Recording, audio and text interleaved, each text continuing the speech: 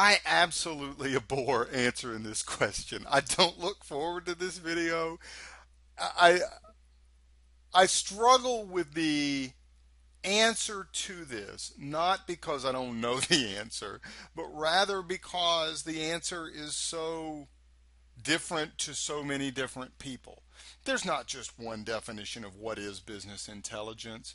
Business intelligence is a massive term. It encompasses lots of different areas, and inevitably, my definition is going to be different from someone else's. You line up 100 different consultants that are in the data warehousing industry and you ask them to define business intelligence, you're going to probably get some variant of about 50 to 75 answers. So I'm going to give you my view of it, but please understand this is one man's opinion. That doesn't make me right. It means that this is close, okay, but it doesn't mean that mine is the only version of what is business intelligence that's out there, okay? So just kind of lead with that. All right, so business intelligence, you can see we're just kind of at the outset here. This is the hot buzzword really of about the last 4 to 5 years, and it's only getting hotter. Data warehousing, business intelligence, those are the hot markets to enter right now in the job market. If I were starting a brand new company, I certainly would be taking a close look at something with business intelligence or something with data warehousing, because that's just where the world is moving. It's kind of like, at this point, the last frontier of what has not really been developed. This is 2010 that I'm recording this. By the time you watch this, who knows? It could be some other new technology. I don't know. But here's my definition of BI. So here on page 4, it's about getting the right information into the right people's hands in a format that allows them to quickly understand the data. Now that's a rather pithy statement. And again, my definition is just one man's opinion of what business intelligence is. Okay? So it doesn't make it right.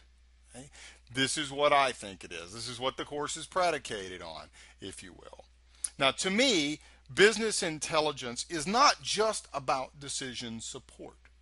Okay, so it's not just about the making of the decisions here. It's not a methodology that describes the way to go from having no business intelligence to having a lot of business intelligence. There's no step-by-step instructions to have business intelligence. Okay? It's not a methodology here.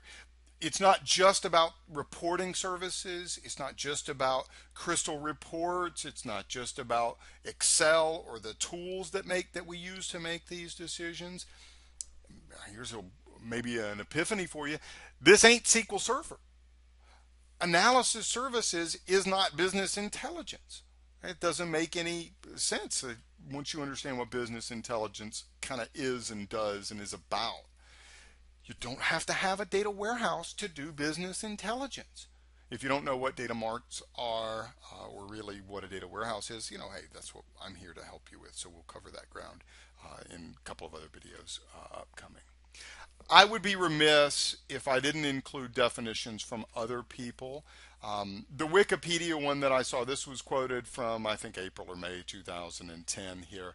BI refers to the skills, processes, technologies, applications, and practices used to support decision making. I like that one. I think that's a rather very compact way to say that.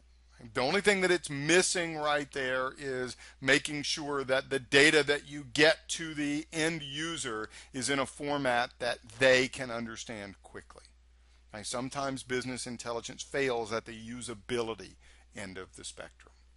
Some of you who have been in BI will completely understand that. There's a couple of other ones, and I realize you can read, so you have the PDF of this video, right? You can pull these up and read these here. But notice a couple of things here. BI is a broad category, blah, blah, blah, blah. BI is an umbrella term, blah, blah, blah. Okay, so there's a lot of different ways that we can talk about what business intelligence is. And just because the guys at TechTarget or CIO or Wikipedia say it's this one thing, that's their opinion, that's their way of treating it, just like this is my opinion, my way of treating it. Now, the way I visualize the needs for a business intelligence solution is kind of by this little chart here. What I'm trying to impart with this is that a team lead would probably have fewer BI needs than the person managing several team leads. The person managing several team leads has fewer requirements than the person managing several people who manage team leads, right? And the executives would have the most business intelligence needs. Okay. Now, if we flip it though, and we then take a look at the level of detail needed by position, it is flipped. A team leader, let's say that a team leader has 5 people reporting to them. That team leader needs to be able to look at detailed records about those 5 people. He needs to be able to identify trends, patterns. He needs to see particular things about an individual employee. A lower manager may be looking at the performance of each team. So down here, let me get my pen, sorry. Up at the top right here, we're looking at detail. So like this is highest level of detail. Right? And as we go down, we're looking at lower levels of detail. And that means that at the executive level, do you think the executive has time to read through every single detail report from a defect report? Right? Let's say that we're in manufacturing. We have 30 machines, each recording 200 transactions a second. Our executives aren't going to be looking through those reports, right? But they will be interested in the aggregations. Are they going to be looking on a per machine basis at the defect reports? Probably not. That's probably reserved for somebody in this spectrum up here. Team lead, lower manager, middle manager, are identifying which machines maybe need help. But then our executives are looking, what is the overall number of defects? Last month we were 99.9995% defect free. What are we this month? Right? So as we move up the chain of the hierarchy in our organizations, we tend to look at more aggregations. So more aggregates, and down at the team lead, we're looking at fewer aggregates and more detail level records. We're looking at the actual defect records. We're not looking at how many defects. We're looking at each individual defect to figure out what it was, what caused it, how we can resolve it. Okay? So this is what business intelligence is all about, and we need to define these levels so that we can understand fully where it fits in the organization. Okay? Now, let's just talk about in an organization that typical BI implementation. It's not all hardware and software based. Okay, may surprise you. The first place that you're going to start, I think, logically, would be some type of a data entry system. Okay, this would be your CRM system, where you enter customers, you respond to customers, you take customer tickets, things like that. An airline ticketing system, a web-based ticketing system where people can open tickets and customer support agents can respond to tickets and we can do reporting from the tickets. Defects tracking, order entry systems, shopping carts. I'm not just talking about your old school data entry where you just hire some little employee to take a piece of paper and put it into a web form, right? I'm talking about complete data entry systems. Okay?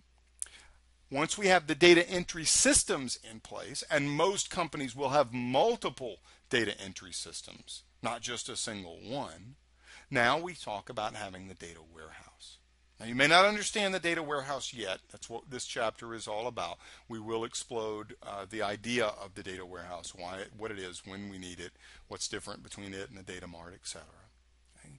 But you can, for the time being, just imagine that all of these guys will get put into a data warehouse. So if we're an organization and we end up having every one of these things, they'll all go, that's an awful arrow, they'll all get dumped into the data warehouse in some shape or form.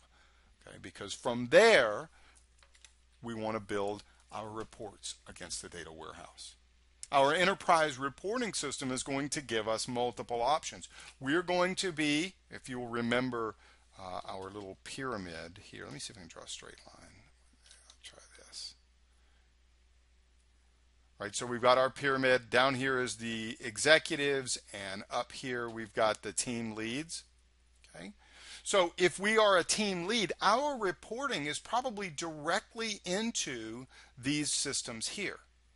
We're wanting to see the individual defects. We're wanting to take a look at a particular order. We're wanting to look at 1 or 2 or 3 individual entries by our team members. Okay? Down here with the executives, though, the executive reporting is wanting to go against the data warehouse. The executives want less detail, more aggregations. We want to see how this is working within the enterprise. So that's likely against the data warehouse. Okay? Now, this is not all. There's one more aspect of a business intelligence implementation. Can you guess? Can you imagine what it might be? I'll tell you, it's not technically software. It's not technically hardware based. We have the databases people put stuff into. We have the reports that people read and theoretically use for smart decision making. What's missing here? What's missing is training. You can give people great reporting systems. You can give them great reports, but if they aren't trained on how to use them, if they don't understand the meaning of these reports, if they don't stop bugging your programmers to create new reports because there are already those reports that exist out there, but this person just refuses to listen and understand that they're already there, then it's just going to be a failure for that person. So training on how to use the reporting system is going to be very important. I did segment this originally in my first version of this slide, and there were multiple areas of training. But in the end, I just left it to be training on how to use the reporting system because I felt the other segments were covered already. The other things that I was going to include, just to kind of give you an idea, is that your users or your programmers, somebody needs to be trained on data quality.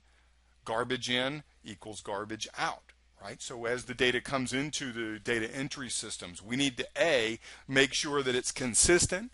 As it comes into the data warehouse, we need to B, make sure that it conforms to a unified set of agreed upon rules and principles. Okay, we're all going to be reporting from the data warehouse, so we have to interdepartmentally work together to come up with what the accepted things that go into the data warehouse are. I know that's a nebulous statement. We'll cover more of that when we talk about what the data warehouse is. But this is your pretty standard, very generic version of what business intelligence is all about. It's not a system, it's not a methodology, it's not just about decision support. It's about the training, it's about the hardware, the software. It's a whole system that has to be implemented by the organization. Now, another thing about BI that I want to bring to mind is I think that it's all about monitoring change. Okay? It's identifying the things that are trending upwards or trending downwards, understanding why, understanding the context. Like if we are a supermarket and all of a sudden we had this huge spike in sales in potato chips one day. Well, we might, if we weren't looking at context, we might think, well, that's just, we need to make sure on Fridays we have a large stock of potato chips. No, it just so happens that there was some major community food drive that gave people a tax credit for buying potato chips and donating them, and so therefore it was a one-time thing. We don't want to have a lot of potato chips in the store anymore. Let's wait until next year. If they do it again, we'll order extra potato chips. Okay? So you got to understand the context behind these trends, the context behind the numbers, so that you can either prepare for success or prevent failure. Identifying trends in quality control. Is your marketing working? Are you getting more people sign up? One problem in marketing is you can generate a lot of interest. A lot of people come and they sign up, but they're not buying. Generally, that tells you you were targeting the wrong group, so you got to figure out where and why and understand the context behind the numbers. Defining organization goals, right? You're monitoring the change within the organization. Okay. As a company, your company wants to react to changes, right? If the economy is tanking, you might need to start monitoring your customers and monitoring your pricing. Um, we need to look at what our competitors are doing. We also want to cause change by changing buying habits or interrupting people. They weren't looking for this particular product, but now we're going to do some interruptive marketing and make them actually be interested in purchasing this product, right? Or maybe new features, new pricing. Okay, this isn't about business intelligence, right? But that's what a company wants to do. Business intelligence, though, is getting that information in the right people's hands in a way that lets them understand the data quickly. So we have to allow management to be able to make the right changes. We have to give them the information that allows them to have confidence in those decisions, and we have to help them understand what changes are having the most ROI, the least ROI, what needs to get cut, what needs to survive. That's what business intelligence is all about. We want to react to change and cause change as a company, as an organization. To do that, we need great reporting. And that's what our business intelligence system is all about. Okay? So the best companies put more money into projects with a better ROI, and they kill off or lessen the projects that have little to no ROI. Business intelligence just simply helps you do that. A couple of final things here. I'm a small company guy, right? So I might Learn It First just by my own gut feeling. I think this works. That's what I'm going to do. And it works. I'll tell you that if you are the right kind of person in the right market, it works. Small companies can be run by gut decisions. Just, it's worked for me in the past. I'm going to keep doing that. All right. This worked for my friend Kevin. He's in a similar industry, so I'm going to try it for my company. Okay. The decisions at the small company level aren't always made based on the analysis of lots and lots of numbers. A lot of times I think this will work. They're based on a feeling, right? But when you get into the larger companies, the CEOs, the management, the VPs, they have to have buy-in. You have to convince the board members, or an investor, or investors, or your other managers. You have to get buy-in from people, right? You can't just go based on gut feeling. Now you have to dig into the numbers. You have to do trend analysis, data mining. That's business intelligence, okay? That's what it's all about. Now, before we go on, I just have to warn you. Business intelligence, it's just a big term, right? It covers a lot of ground. You got to be wary of vendors who overuse the term. I could give you examples of certain companies who will say that they use business intelligence and data warehouses, and it's really not anything more than putting lipstick on a pig. They've just taken some ugly implementation and added a few fancy reports to it, and now they call it business intelligence, or they call it a data warehouse, and that's not really it. So just beware when somebody starts throwing too many terms about BI and data warehousing where they don't seem to fit. Just kind of be careful out there. All right, so let's get into the next video and let's put this together with SQL Server.